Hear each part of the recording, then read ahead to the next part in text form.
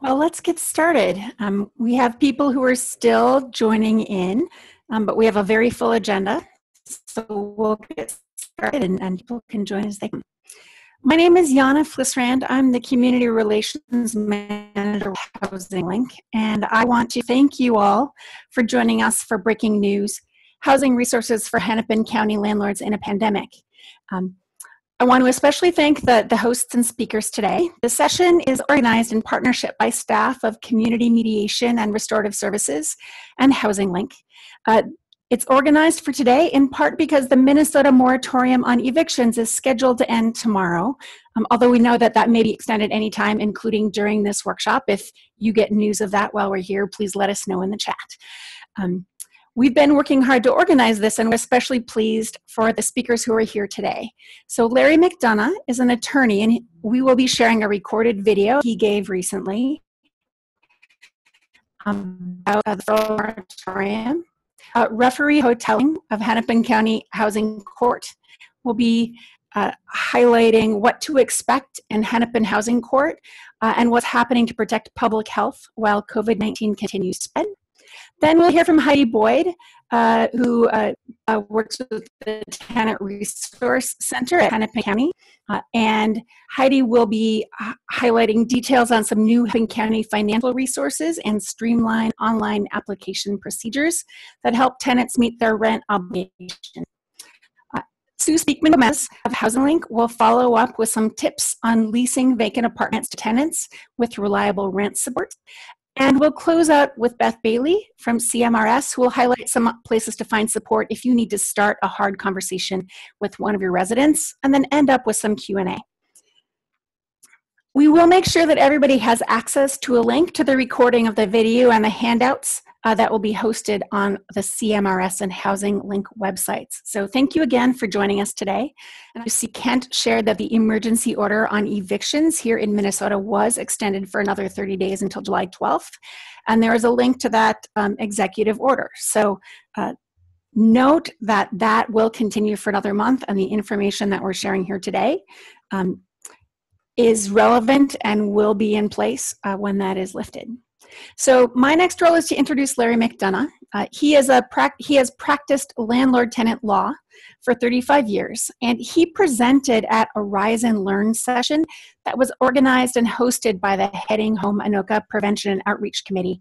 Now that event was on April 23rd. So today, with permission, we're playing an 8-minute section of that presentation that is really doing an overview of the federal eviction moratorium. That eviction moratorium is scheduled to lift later this summer. And with that. Okay, to go to the federal law. So why are we talking about a federal law if the state law seems to be pretty encompassing of things? The federal law covers a certain subset of property, and if the state executive order ended before the end of the statute, then we would have some evictions that would be suspended in Minnesota and some that wouldn't, and there's also some things that are regulated a little bit differently here. So this is an eviction moratorium. It operates against restricting landlords of what are called covered properties from filing eviction cases, but this also covers late fees and penalties and other charges to a tenant related to non-payment of rent. This only covers evictions for non-payment of rent. It doesn't cover other types of eviction cases. It took place on March 27 and extends to July 25, 2020. If that were to be extended, there'd have to be another law that would do this. This was not done as an emergency order by the president. It was done by the Congress. The moratorium doesn't affect cases that were filed before it went into effect or cases filed after it sunsets, and cases that involve non-covered tenancies. We'll talk about that in a minute, and evictions based on reasons other than non-payment of rent or fees. So what's a covered dwelling? Covered dwelling is a dwelling occupied by a tenant pursuant to a residential lease or without a lease with a lease that could be terminated under state law and is on covered property. So what's that mean? In Minnesota, that would basically mean anybody who's a tenant. That means you either have a lease, or you have a written lease, or you have an oral lease that could be generally terminated with a month-to-month notice. That's all considered a dwelling. So the operative language here is really what's a covered property. Covered property, the general answer to it is a covered property is a property that's got federal either mortgage money or subsidized housing money attached to it. Okay? So here's the general definition of it. And what makes this a fairly long list is almost all subsidized housing properties are covered by the Violence Against Women Act. That was a law that gave domestic violence victims certain rights in public and subsidized housing to not be evicted for actions that were part of their victimization. Okay? And so this ends up being a pretty long list. But then also we've got federally backed mortgages and federally backed multi-housing mortgages or multifamily mortgages. So now we got a pretty long list here. So properties under VAWA can include all these different types of subsidized housing programs. The most common one would be the Section 8 Housing Choice Voucher, Section 8 voucher, that'd be the most common one. But you also have public housing. You also have properties that are subsidized under other federal programs. So this is basically the federal subsidized and public housing program landscape. And that includes also properties under Department of Agriculture, rural subsidized housing programs. What's a little more vexing here is, well, first of all, I'll just finish up on this. So how to find out if you've got a property that's covered. I've got a few tips here. There's some databases. Basically, if a tenant is on an annual basis is having to report income, that would be a very good indication that they're in one of these properties that are covered here. That's probably the easiest answer, but there also is a database that helps you look as well. For landlords in Anoka County, I'd say the most common is going to be a Section 8 voucher, and the landlord's going to know that because they're dealing with a Section 8 office as part of that. And also if they're operating under one of the HUD subsidized project categories, like new construction program or something like that. Now, this is the more vexing area. A property that has a federal backed, either single family or multifamily mortgage loan is going to be covered by this. Mortgage is insured by the FHA, Freddie Mae, Freddie Mac, the VA, Department of Agriculture. I'm guessing that for those of you that own homes, whether you rent them out or not, might not know if you're covered. I frankly don't know if I'm covered. I would have to go back and look at my mortgage documents to figure out if my mortgage was backed in one of these ways. And so if someone doesn't operate a subsidized housing program, but they've got one of these mortgages, they're covered by the federal eviction suspension. Now that may not be real relevant in Minnesota at the moment in terms of evictions because we already have an eviction suspension. But again, if these periods of suspensions don't line up, like the federal one goes longer than the state one, it's going to be very important to figure this out. And it's also going to be very important to figure this out in terms of rent increases if you're contemplating a rent increase, and we'll talk about that in a moment. The covered properties, how to find out. It might be in your mortgage documents. There are a few websites here where you could go and look and try to figure that out. Again, of all the things we've discussed so far, this is the one that's going to be the most mysterious because again, most folks don't know right now if their mortgage for the property they own is covered by this. Now, if you don't rent out property, you don't have to sweat this. But if you are a landlord, you need to figure out if you fit within this category or not. So an affected landlord may not evict for non-payment of rent or fees until after July 25, 2020. Issue a notice to vacate for any reason until after July 25, 2020. Cannot charge late fees for late rent that accrues during this period of March 27, 2020 to July 25, 2020. Okay. After July 25, 2020, the moratorium also provides that a landlord may not evict a tenant after the moratorium expires, except on a 30 days notice that may not be given until after the moratorium period. So essentially July 26, a landlord could give a notice. And again, this would be a landlord of these covered properties, could give a notice to terminate a tenancy 30 days later. Again, this is under the federal law. So if this expires and our state executive order has extended, then that remedy would not be available until the state executive order is kind of expired, no longer extended. Thank you. I'm turning this over now to Melissa Hotelling, referee Melissa Hotelling, who will share with us a little bit now. Your video spotlighted. All right, thank you. As I stated, I'm one of the housing court referees in Hennepin County, and I've been asked to sort of provide an update to all of you about the current status of the moratorium in Minnesota, a little bit about what the court is doing related to physical safety as we move into potentially hearing more cases, and then talk a little bit about what we've discussed in terms of what our calendars will look like and how we will handle cases moving forward. So first and foremost, it was mentioned on the chat that yesterday Governor Walz did announce that he was extending the Minnesota moratorium on evictions for another 30 days. The caveat to that is that the legislature could do something to change that. So it's sort of a day-by-day basis depending on what the legislature does in this special session.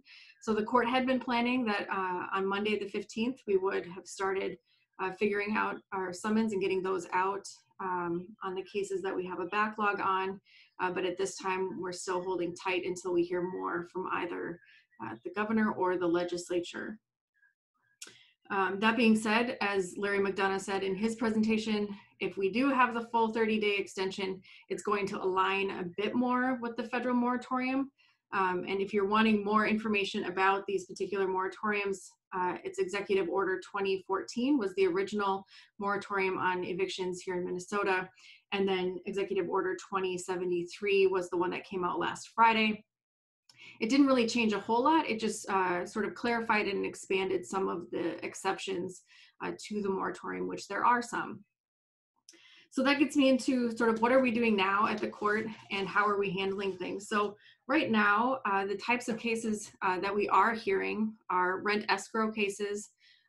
We are hearing evictions on an expedited basis or an emergency basis. So any eviction where the the landlord claims that there has been a violation of 504B.171 or endangers the safety of other tenants or residents or the building itself. We're also hearing commercial evictions, and we're working through some expungements. So those are the sorts of things that we are handling on a weekly basis at the court and that we can handle. We have been handling a number of cases using Zoom.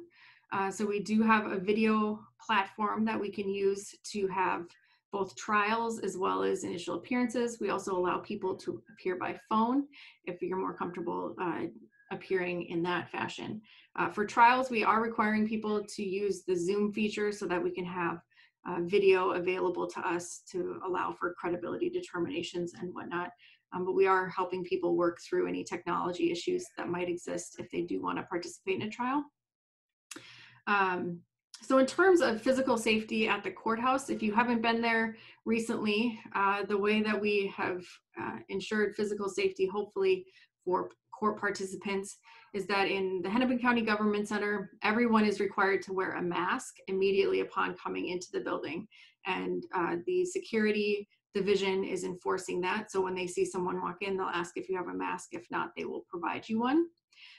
To eliminate some of the backlog and lines that can occur in security, the court towers are designated for the public, and then there are 2 lanes open there to allow people to work through the security line, and then any employees are to use the A tower, so on the other side of the building to get in. Elevators are restricted to 2 unrelated parties per elevator, and there are spots both on the floor as well as in the elevators as well as on the floors indicating where people can stand. We have hand sanitizer throughout the building at elevator banks as well as on each of the floors to allow people access to hand sanitizer. In addition to that, in our courtrooms, we have installed plexiglass between the clerk and anyone coming up and speaking with the clerk, and then I have plexiglass on each side of me so that I don't have any contact, close contact with the court clerks either. We've also designated what seats can be used within the courtrooms so that we're maintaining hopefully a 6-foot distance if we do have parties there, and we are restricting the number of participants in any courtroom to 10 or less. With Zoom hearings, those have been going relatively smoothly. I think people have enjoyed having the opportunity to not have to come downtown to wear a mask to potentially expose themselves to COVID-19. And we do allow individuals to observe hearings. So if you are uncertain about what a Zoom hearing is going to look like or how that's going to go for you, you're more than welcome to contact our court clerk, Kristen Nelson, our law clerk, and she will provide you with a link to a hearing, and you would be able to observe the hearing so that you can sort of see what those look like. It helps alleviate some anxiety as to what's going to go on here and how is this going to work. When the initial appearances resume, what I will tell you is that we have a backlog of about 350 to 400 cases that had previously been scheduled for initial appearances but had had to be canceled in March and April due to the cessation of the court proceedings. So we anticipate when court initial appearances resume that we will have an influx of new filings, but those new filings will not be scheduled for initial appearances until after we've had the opportunity to deal with the backlog. That being said, in dealing with the backlog or any new initial appearance calendars, they will look very different than what we have done in the past. So for those of you who have come to Hennepin County Housing Court in the past, you will know that we had initial appearance calendars every Monday, Wednesday, and Friday afternoons on a cattle call basis starting at 1:15, and people would come and go throughout the afternoon. That will not work any longer because we would have 45 lines on those calendars, which could potentially be anywhere between 90 and 100 people in the courtroom or on the 3rd floor. So what we've done and what we're planning to do is that we will have more initial appearance calendars, most likely occurring almost every day, both in the mornings and in the afternoons. We are coordinating with other metro courts, so with Ramsey County, Anoka County, Dakota, so hopefully to alleviate any overlap that might exist for landlords who appear in multiple jurisdictions. But we do anticipate having to increase the number of calendars we have, since we will have to reduce the number of cases we can hear at any given time. Our intention is that for initial appearances, you will receive your summons, which will provide you information how to attend the hearing either via Zoom or telephone or in person. So you will have the 3 options to attend. Each initial appearance will be noticed for a specific time. At this time, we're thinking that 15 to 30 minutes for an initial appearance. Most likely we'll start with 30 minutes, and if we can get cases heard in a more timely fashion, we might reduce it to 15 for each initial, but you will have a specific time that will be designated. If you are participating via Zoom, what will happen is you will log in, you will be put into a waiting room, and when it's time for your case to be heard, so your specific time comes up, you'll then be brought into the courtroom and we'll proceed that way. We will be providing some services at the initial appearances as we have in the past. So we're working with legal aid, Volunteer Lawyers Network to allow for attorneys to meet with tenants or landlords. If you income qualify, we'll put you in a break room. So there's breakout rooms in Zoom, or we will have a separate designated space at the courthouse so that parties can maintain, you know, the required social distancing, and we will put you in a room with either the technology necessary to participate via Zoom, or if people are present, it'll be a larger space so that you can talk in a larger space. We are also having a courtroom on the 5th floor designated to housing court. So as you know, we normally have housing court in the 2 courtrooms on the 3rd floor, but to allow for both referees to be hearing initial appearances at the same time, some initial appearances will be on the 5th floor, some will be on the 3rd floor. Most likely the 3rd floor will be designated for Zoom hearings, since it's a smaller non-bridge floor that would reduce the amount of contact people are having. And the 5th floor would be designated for in-person hearings when people are appearing in person. That is a bridge floor, and that would allow for more spacing out in the hallway. At the initial appearances, if you are appearing on a non-payment of rent case, we are going to require all landlords or their attorneys to affirmatively state on the record, sworn under oath, that your property does not qualify or is not subject to the CARES Act moratorium. So the onus will be on the property owners and the landlords and their attorneys to determine whether your property is a covered property under the CARES Act.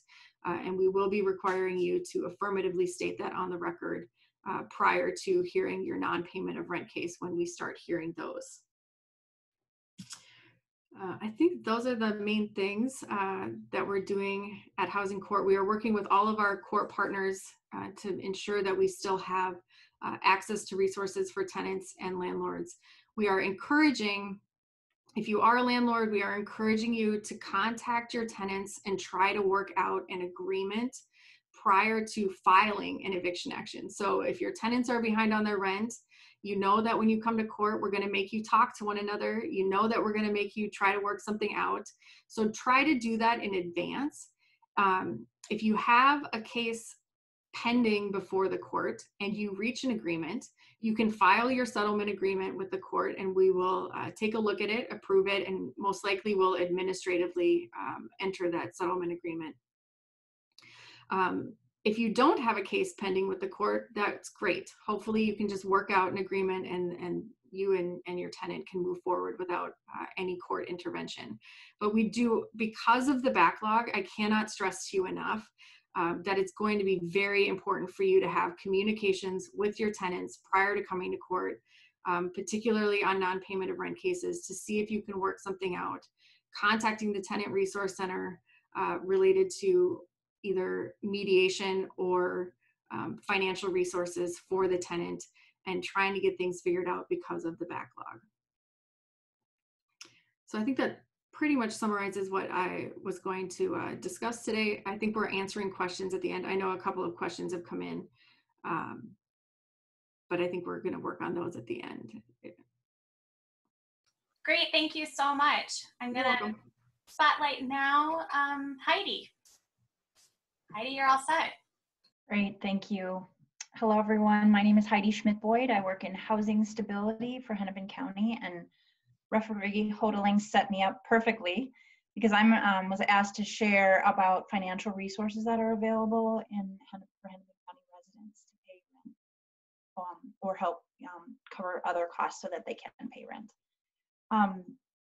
We have been working really hard pre-COVID to coordinate and collaborate between rental assistance funds. Right now we have several different federal, state, and county resources to help people pay their rent. They can be accessed through hennepin.us/rent-help.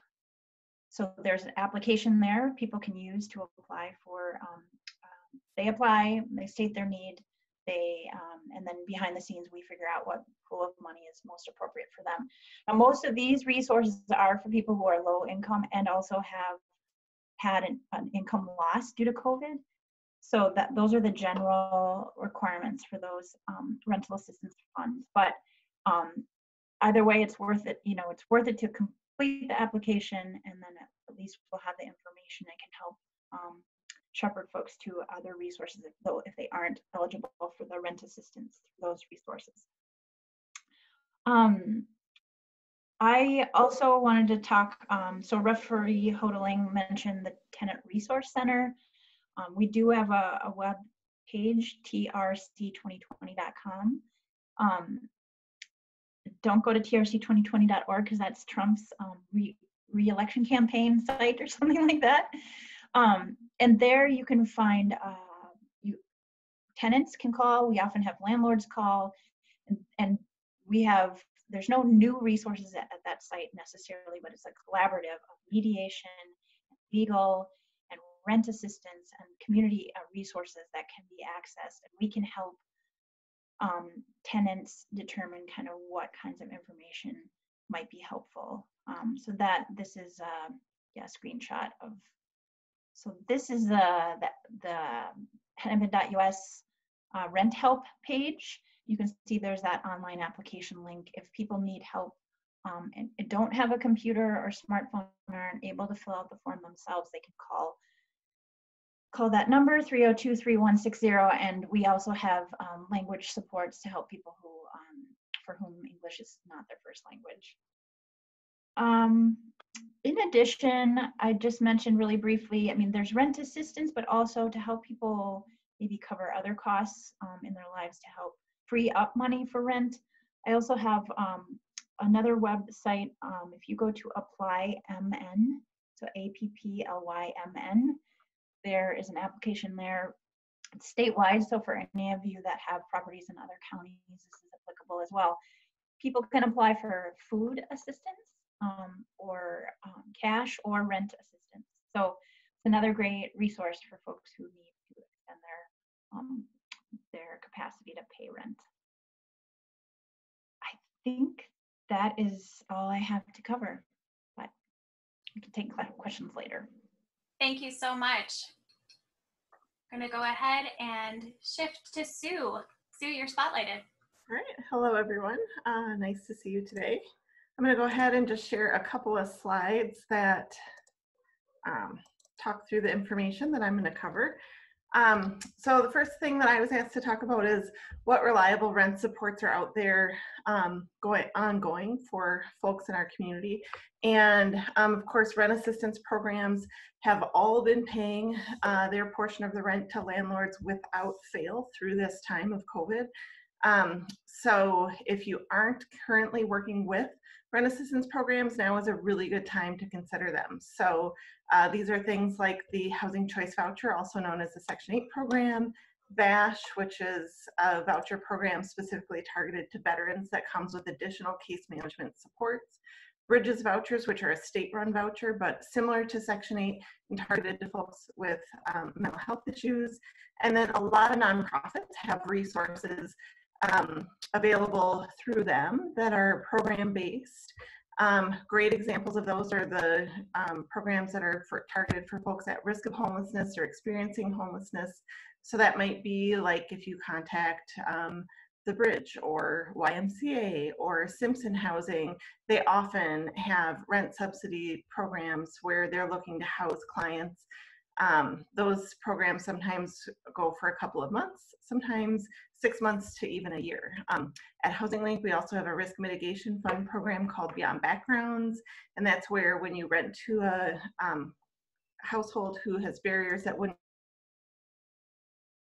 have a felony or recent eviction within the last 3 years, a $2,000 insurance policy or risk fund comes along with that for the renter. So there's a lot of great resources available in the community to help support renters in making those rent payments. And if you're not working with those programs, we strongly encourage it.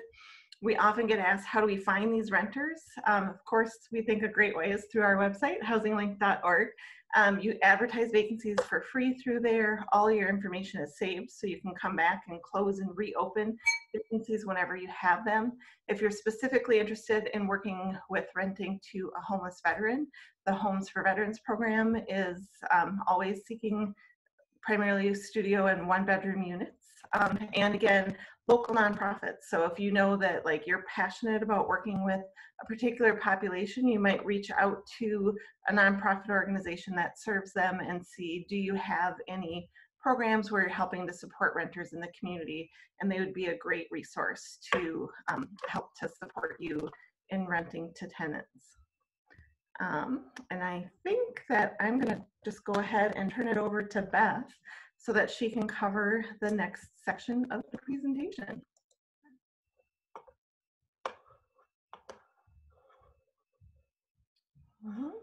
Beth, I think you're muted. Yeah, I'm good now. Thanks. Thank you, everybody. And I want to make sure I use this chance to thank our panelists today, including Larry McDonough, who gave us permission to use that video. But it's important information. It's a lot of information, and it will be posted on CMRS website and the Housing Link website as well, along with some of the handouts or any documents that we might be able to share. But I want to introduce myself. I'm Beth Bailey with the Community Mediation and Restorative Services. And I began this work back in 1994 as a housing court mediator, and feel like I've had this front row seat to all of the changes that have happened in our landlord-tenant ecosystem over the last 25 years. And organizationally, our organization has mediated about 15,000 landlord-tenant disputes. So one of the things that we are doing is we are changing a little bit how we provide direct services, but we're also trying to lift up some of those themes that we learn from that collective wisdom of all of those mediations and see if we might be able to shape systemically what this world is.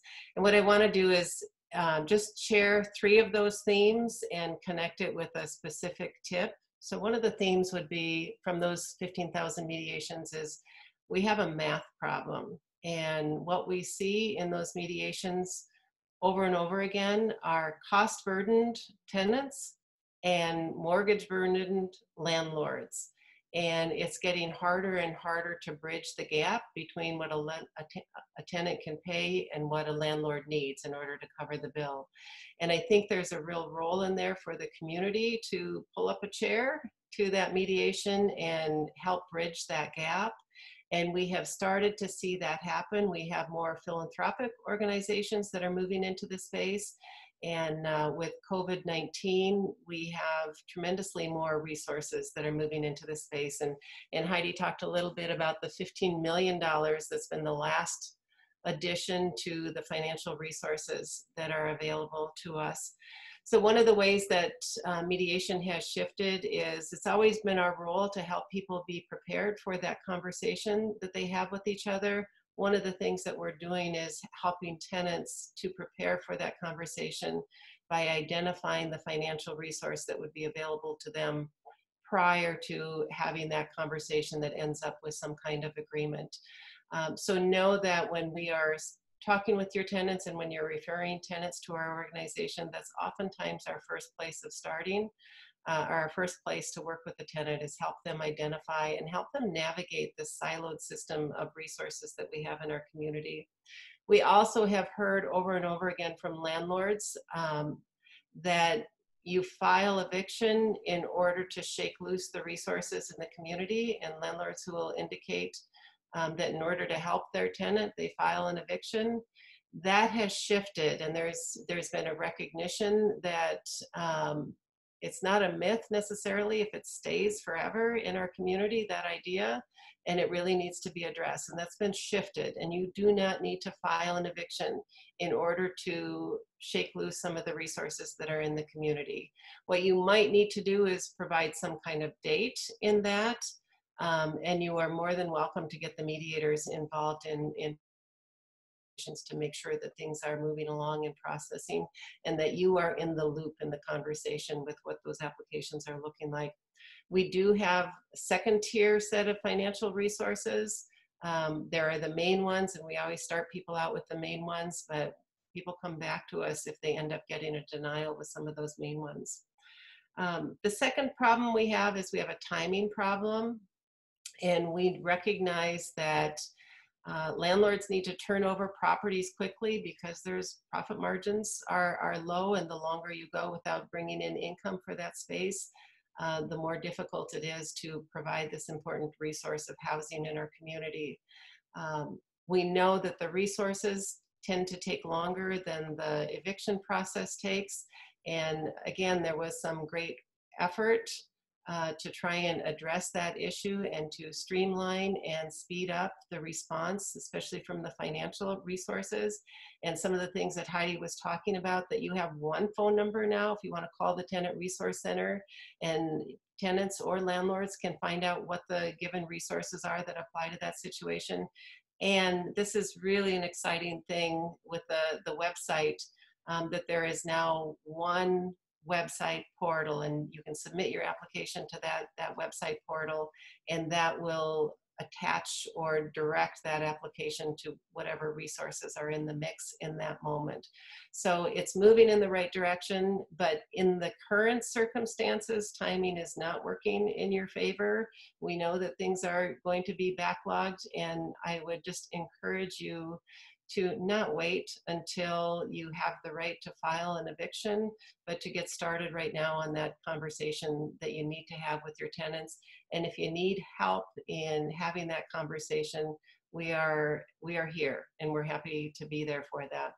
I want to share or Heather, if you want to share for me, the CMRS website. We're trying to keep our housing tab website up to date with some of the resources. So there's a one place that you can go and find out and get the links to some of them. One of the links on here is the Apply MN website that Heidi was referencing. Actually, I'm not going to click on it. I'm just going to let you know that, oh, I guess I did click on it. So this is the online website now, while the county emergency assistance offices are not taking people in person. We're encouraging people through phone or through online application. And the website for the Tenant Resource Center contains a list of all of the things that they should plan and gather up in order to submit that application. But again, I think the understanding that all of these systems that are in place to help bridge that gap with landlords and tenants, there's just an unforeseen, unprecedented volume. And if your tenant tells you that they have submitted an application for emergency assistance and they don't know the status yet, there's a really good chance that that's actually the case, that it's just such a heavy volume that it is taking a while to process through that. So don't wait for the moratorium to be lifted to start that process. Almost every single one of these financial resources out there, the checks are cut to the landlord, and it's your tax ID information that the provider is going to need. So it's really in your interest to help your tenant find these resources. And if your tenant needs help in filling out that application, there are a variety of language specific resources now that are available to help people navigate that process and get that in. And the third comment I would make is that we have a communication problem. And my observation is that a lot of conversations that happen between tenants and landlords tend to be very transactional. And they start out and jump right into problem solving and when are you going to pay the rent and how are you going to come up with the money for the rent. And in my years of experience in mediating, and this is one thing mediators know, is you can't start a conversation there. You need to start a conversation and make sure that what you are bringing into that space is some humanity, and that you're bringing into that space some dignity, and you're having a conversation with another human being. And when you jump straight into the problem solving, I'm going to guess that your outcomes aren't very good with those conversations. And even if you do get them to agree to something, the odds that they live up to that agreement, if it felt like a a conversation that happened without fairness and without dignity, your outcomes probably are not very good. Get somebody who's not so close to it to help you have that conversation, and call the mediators. Sometimes we're doing these conversations over Zoom, sometimes we're sitting together, but oftentimes these are asynchronous conversations that we're having, where we're starting out being the go-between before we bring people together. But these are hard conversations to have, and I would encourage you to reach out for help in having those conversations. You are not giving up any authority. You still are the decision maker. Mediators don't make decisions. We just help people have conversations. And one other thing I would add about that is, in the environment that we're in right now, when we talk about this in our school services, that sometimes it appears that a student will go from 0 to 60 with just a comment made. They didn't go to 0 to 60. They walked in the doors of that building at 58. And everybody right now is just trying to hold it together. And that might be you as well. You might not be at 0. You might be starting these conversations at an elevated level. And you might need some help in making sure that it doesn't escalate or into something that you don't want to be, that's something that isn't constructive. So again, if we can help, we're happy to help with that. And our website, Heather, if you want to show our website again. And we have a new housing only phone number, and that phone number is 763-561-0173. These are the resources. And Heather, if you want to shift over to the services tab, please. And it just says how to initiate. And you can initiate by filling out a form. You can initiate by just making a phone call. You can initiate by sending us an email address. And we can describe the process to you. You can refer tenants to us too, if you want us to start working with those tenants in being able to have something to bring to that conversation, something concrete. So with that, I want to bring this part of it to an end. And I think Jana and I are going to do our best to moderate some of the Q&A, understanding that we're not going to be able to get through all of the questions, and we will post the recording on our respective websites. That's Housing Link and CMRS. And we will add to that some questions that we didn't have a chance to answer. But I'm going to ask if there's, I think somebody had asked for a copy of the order that the governor just came out, and I'm actually going to call on Kent and ask him if he would post that yet again. Oh, and I see Jana posted that in the chat section. There is a link there to the order that Referee Hotelling mentioned. Just to be clear on the orders that the governor issued related to evictions, say that the suspension on evictions in Minnesota shall last for the period of time that the peacetime emergency is in place, or until the order is rescinded.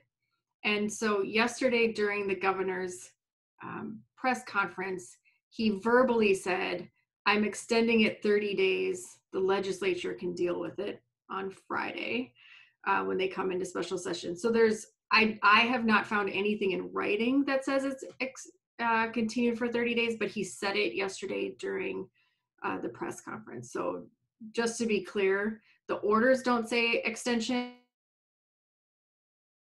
on what is or isn't suspended. I wrote a couple questions down that people had posted when I was talking. One of them was, are all initial appearances going to be on Zoom, and how will we know? Everyone will get information as to how to participate in the hearing, either via Zoom or telephone or in person.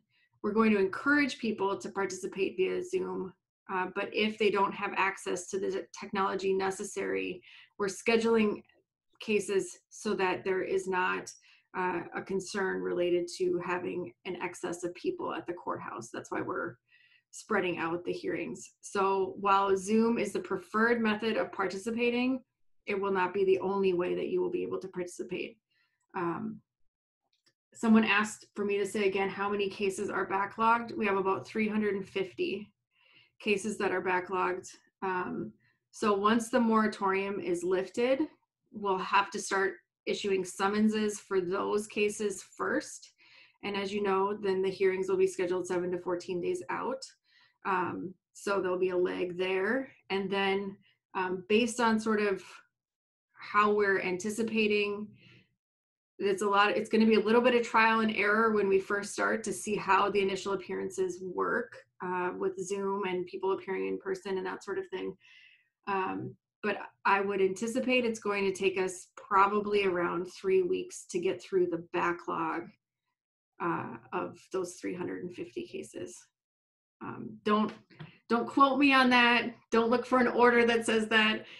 That's just my rudimentary math if both referee Sidios and I are handling hearings a majority of the days for initial appearances. But you also have to remember that we're also hearing, we have to get trials in there at some point. We have to do other obligations that we have related to harassments and criminal matters that we handle. So that's sort of my estimate. As I said, don't quote me on it, but that's sort of, I think, how things are going to look, that it's going to be much slower than what you're used to or what you've been used to in the past.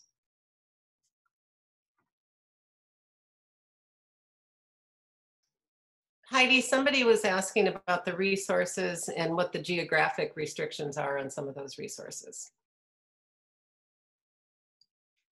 Yeah, the resources that are available now through the link at hennepin.us/rent help are all countywide. So there's no restrictions other than that you're a Hennepin County resident.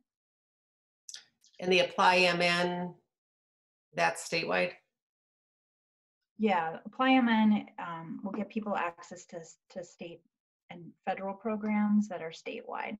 So that application, when you load in your address, it'll assign those applications to the county of residence. So that's that Apply MN application is for people who need help with food, SNAP benefits, rental assistance, or cash assistance.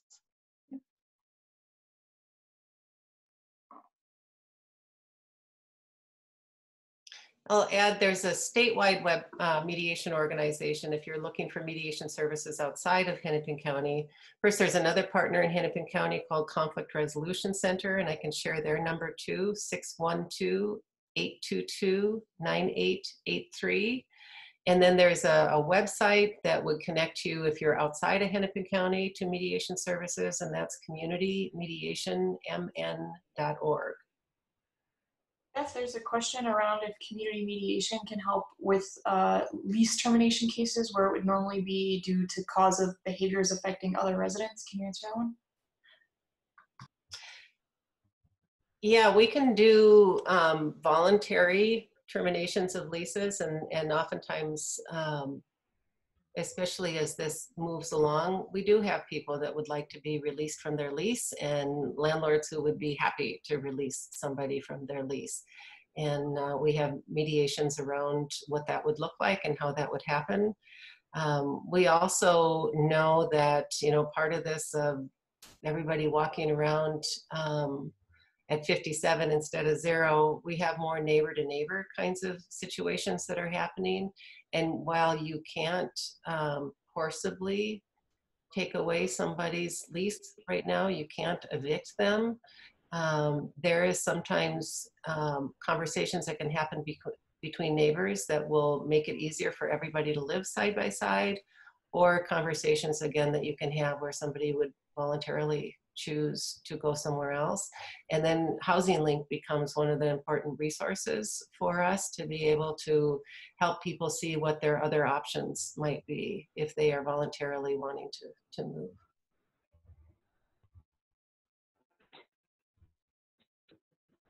I see the question. There was a question very early on during Larry's section that asked whether it is possible to evict a non-Section 8 tenant in a building that has a Section 8 tenant. So the question is whether the moratorium is attached to the tenant or the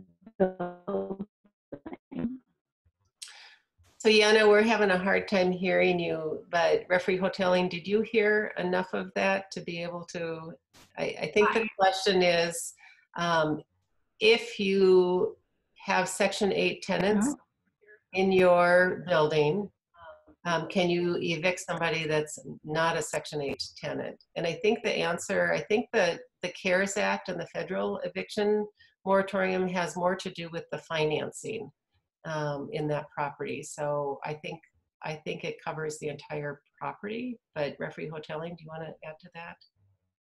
So the answer is a classic lawyer answer of it depends. So if you have a traditionally financed property where you have designated one unit, Section 8, that Section 8 tenant is covered by the CARES Act. If you have a property that is financed by the VA or Fannie Mae or Freddie Mac, then the entire building is qualified under the CARES Act. And I think there's going to be a question and an argument to be made that if you have allowed one individual in that's a Section 8 tenant, does that then apply to all of the tenants? I don't think that that question has been answered, and I think that it's an argument that someone might make on either side. So I don't know the answer to that. I think there was another question about. There was a squatter question. I wonder if you want to take that one, referee hoteling. Sure. There was another question about the CARES Act, about whether the that I had mentioned that if a property is covered by the CARES Act, the procedure might be different or delayed. Yes, that's based on the federal moratorium in the CARES Act. So the CARES Act places a moratorium on evictions through the end of July, I think it's July 25th, on only non-payment of rent cases that qualify under one of these federal programs. And then there's the 30-day notice requirement following the lifting of that moratorium. But the procedure that's going to be different in court is that for all non-payment of rent cases, we, the referees, are going to require the landlords representatives or attorneys for the landlord to make an affirmative statement under oath on the record that by moving forward in their case does not qualify under the CARES Act moratorium. So it's going to be the responsibility of the property owner or the landlord to know what the type of financing is, to know whether this tenant qualifies in one of the protected classes that are indicated in the CARES Act. And it might be good to review Larry McDonough's presentation from the beginning, because he covered everything really clearly for you. So if you can review that, that should help you. But if your property is covered by the CARES Act, you're not going to be able to file the eviction action for non-payment of rent only. Again, you wouldn't be able to file that until probably the end of August is what we're thinking timeline-wise. And then the squatter question, so that's a legal question that I am not going to answer because I cannot provide any legal advice aside from just guidance on what these new executive orders are. So Bruce, I would encourage you to contact an attorney to ask about your squatter issue.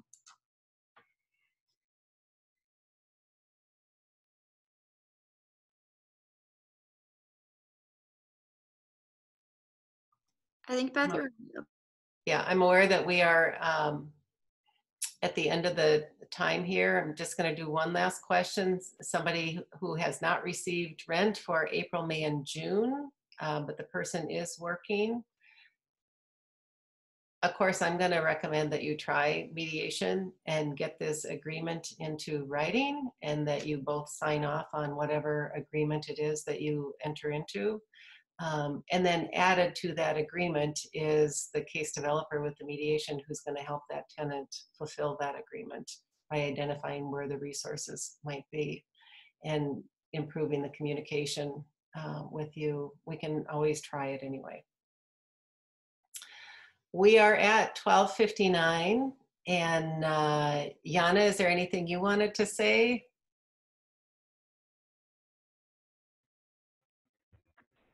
Thank you for coming. All Look for right. the resources and fill out the evaluation when it gets to you. Yeah, thank you. Thank you, everybody, very much for being a part of this. And if we could thank our panelists collectively, really appreciate you taking the time and fitting a lot of really good information into a short period of time. Thank you so much.